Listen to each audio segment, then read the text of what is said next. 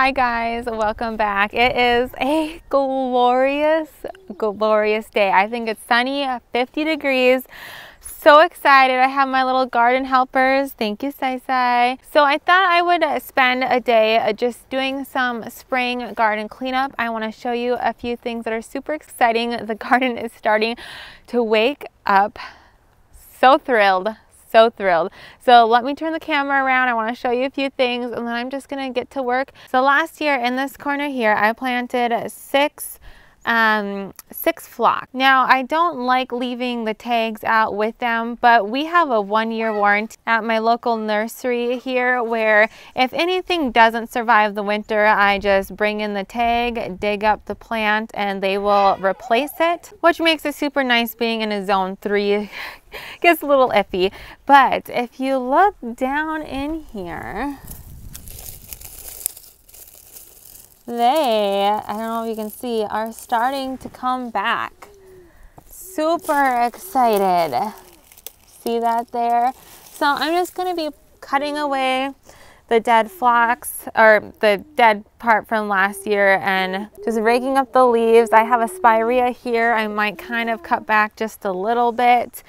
I have some leftover lilies here. I don't know if they're coming through or not yet. I don't see anything. So probably a little early for the lilies, but I'll still cut that back. Some delphiniums here. Oh, here they come. I see some new growth for the delphiniums. That's super exciting right there. I did not think they were going to come back. They got eaten by rabbits quite hard last year. This is a hydrangea, and I'm not sure what variety it is. It dives back to the ground every year, so I'll be cutting that back, and then it just flushes new growth, and it gets these beautiful blue blooms. So I'm not sure what that is, but it's gorgeous. I have a barberry here, another spirea, and you guys, I might take out the spireas sometime in the near future. I just don't like the way they look. I also want to show you last year, like a week before I ended up giving birth, I planted some tulips, iliums, and daffodil bulbs. Not a lot. I only planted 100 because 9 months pregnant, that was a feat, let me tell you. But they are starting to pop up and they are right here. I have some weeding I need to do. So I planted them surrounding 2 lilac bushes. Well, there was 3. There's one there, and then in that corner there.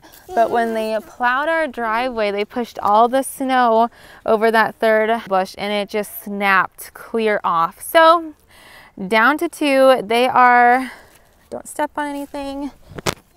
They are the Mange lilacs, kind of dirty, but they are just the beautiful deep purple, and they are the best smelling lilacs ever.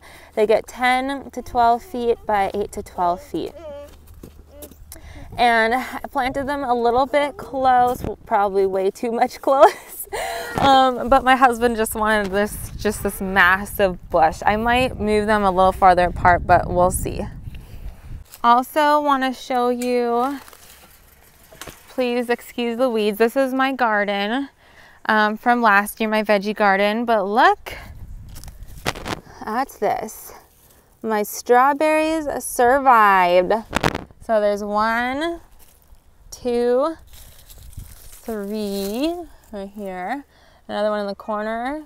4. And I have several more along this whole row. Here's the best one here. But you guys, I just let my runners go last year, so I have all these baby plants popping up, which makes me super excited. So that's my little tour walkthrough. Super excited. I'm just gonna set up the camera and get to work here in this flower bed. And then also, this is just all dead space. I will be landscaping this whole area, turning this into a flower bed as well. I planted, what did I plant? Hold on, I always forget the name.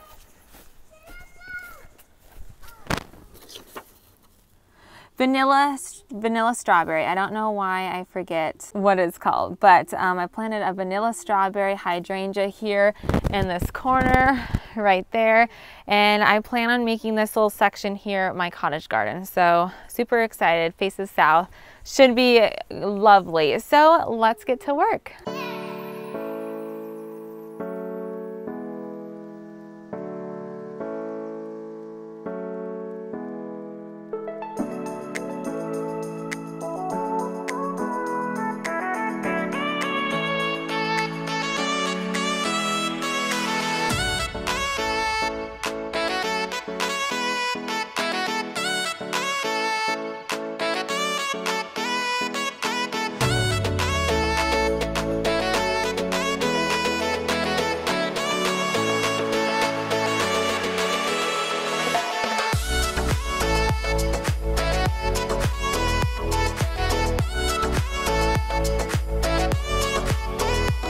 Okay, you guys, I definitely got a good start for the first cleaning spring day.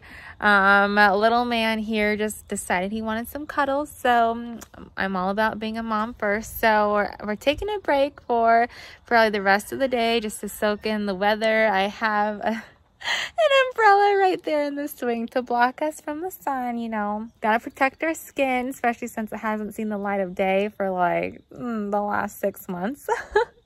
But yes, definitely got a good start. Shaped up some spirea a little bit. They were kind of just getting leggy and just not real good. So tighten those up so they should come back nice and full. Did a little bit of weeding, raked the leaves. Thank you so much for joining me. I'm super excited to see the rest of the garden just wake up and come to life. And yeah, stay tuned. I have a lot of exciting videos coming up. I'm hoping to get my ranunculus in the ground within the next week or two. So I'm excited for that. So thank you so much for watching. I'll see you next time. Bye.